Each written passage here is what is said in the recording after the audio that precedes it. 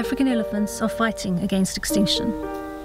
Elephant poaching is an absolute crisis. At this point in time, we are losing an estimated 35,000 to 40,000 elephants per year to poaching. They're cramped into these small, protected areas where if they stray outside of them, they come into conflict with local people. As they reproduce, they move into surrounding communities where they may end up eating crops and angering the local farmers. These human-elephant conflicts often are lethal for the elephants and sometimes for the humans. A common practice for controlling elephant populations used to be culling.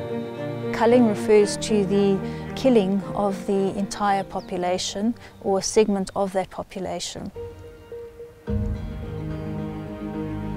Fortunately, Humane Society International pioneered a method which is more successful and completely humane: elephant immunocontraception. This technique is a vaccine used to humanely control reproduction in targeted females.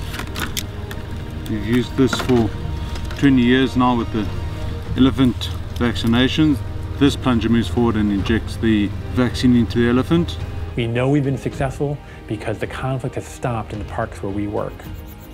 At this point in time, we have now treated over 1,100 female elephants with the vaccine, and for every female elephant that we vaccinate, we are saving the death of a potential 8 to 10 elephants within her lifetime.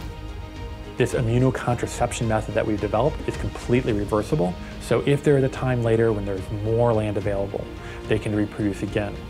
This ultimately is going to be the answer to preserving elephants for the future, promoting coexistence with elephant populations and these surrounding communities.